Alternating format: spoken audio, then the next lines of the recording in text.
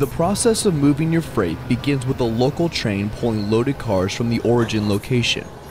We often call this pulling from industry, which means we are picking up the cars from a customer.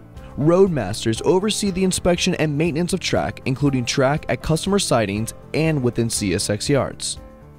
After the train departs the customer facility, the train dispatcher guides the train crews to bring the train safely to its next destination, called the serving yard.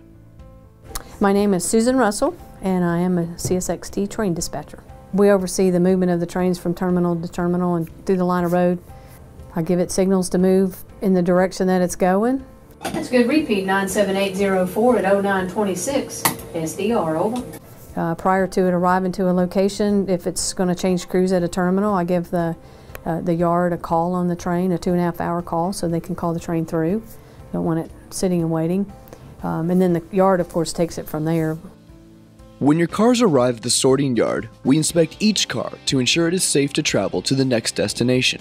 My role is to ensure the safe and efficient movement of customers' freight from our serving yards to the customers. The safety is the integral piece to be able to move the customer's freight from point A to point B. If we can't move it safely, then we can't move it at all.